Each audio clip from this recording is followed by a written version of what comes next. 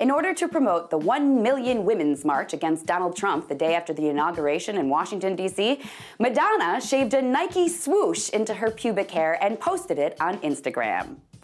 Now that's gross for lots of reasons. First, she's a 58-year-old woman posting pictures of her pubic region on Instagram to be shocking. In all her years, with all her life experiences, apparently she has learned no new tricks because she's still using the oldest one in the book. Second, it's a Nike swoosh. It's a corporate logo on her pubes. Madonna's way of protesting Donald Trump, who stands for big business in America, was to put a corporate logo on her pubes. Not like a fist or a symbol of solidarity, but a corporate logo. How stupid is that? What does that even mean? That your pubes have been corporatized? This is how you support women's rights? With a corporate logo on your pubes? That says the opposite of women's rights, doesn't it? Third, it doesn't even look like pubes. It looks like she hennaed the swoosh on. Like she can't even grow pubes anymore, so she globbed on some henna. It looks gross and artificial, which brings me to the real point of this stupid story. Because the whole thing is artificial. Madonna doesn't give a crap about the Women's March or Donald Trump. She gives a crap about Madonna.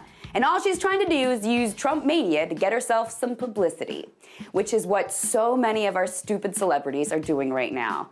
Like Bono, the most self-righteous celebrity in the world.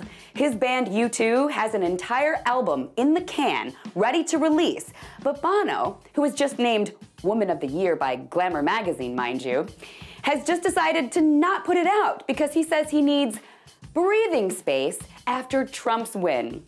He's not even American. And he's not putting the album out, not because of Trump, but because he knows it won't sell in the new era that's about to start. So he's shelving the album so he can do an anniversary tour of his 1987 album Joshua Tree instead, because he knows that will make him more money in the Trump era. It's a total crock, these celebrities coming out to say or do stupid things against Trump. They act like they're outraged, but really all they're trying to do is get some publicity for themselves and be relevant in the Trump era. And people with brains can see that and are grossed out by it. So at the end of the day, these dummies might be trying to promote themselves, but really, they're only just serving to promote Trump himself.